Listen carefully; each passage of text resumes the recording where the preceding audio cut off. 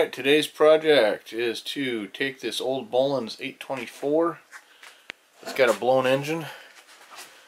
This is a good solid snowblower. Looks to be in great shape besides the engine. So, good beefy tires, lots of life left in there.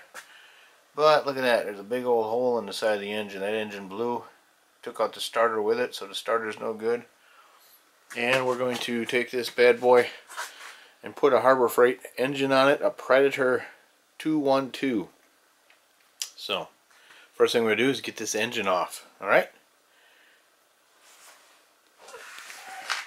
Alright, first thing I'm going to do is take this cover off, and being American made, this thing will take a 1/2-inch wrench. Let's turn it around. There's a bolt on this side. Just loosen it up a little bit. Bolt on the other side.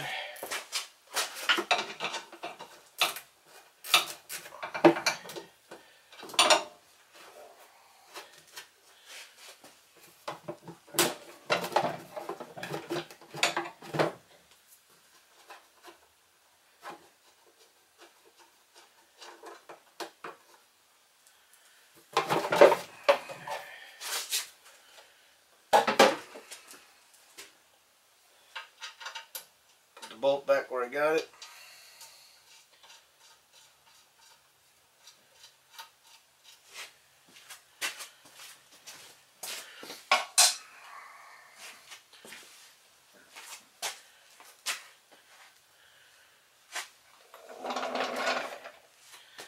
We're going to turn this around, get a better look at the pulley.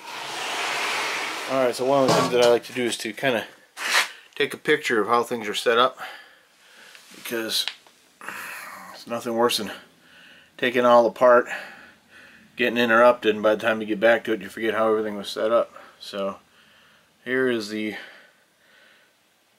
belts for the snowblower,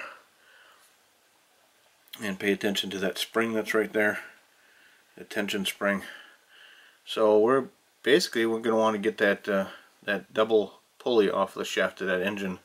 And then down here there's two, you see they're painted white bolts, and there's two on the other side. That's what's holding the bolt engine to the frame of the snowblower.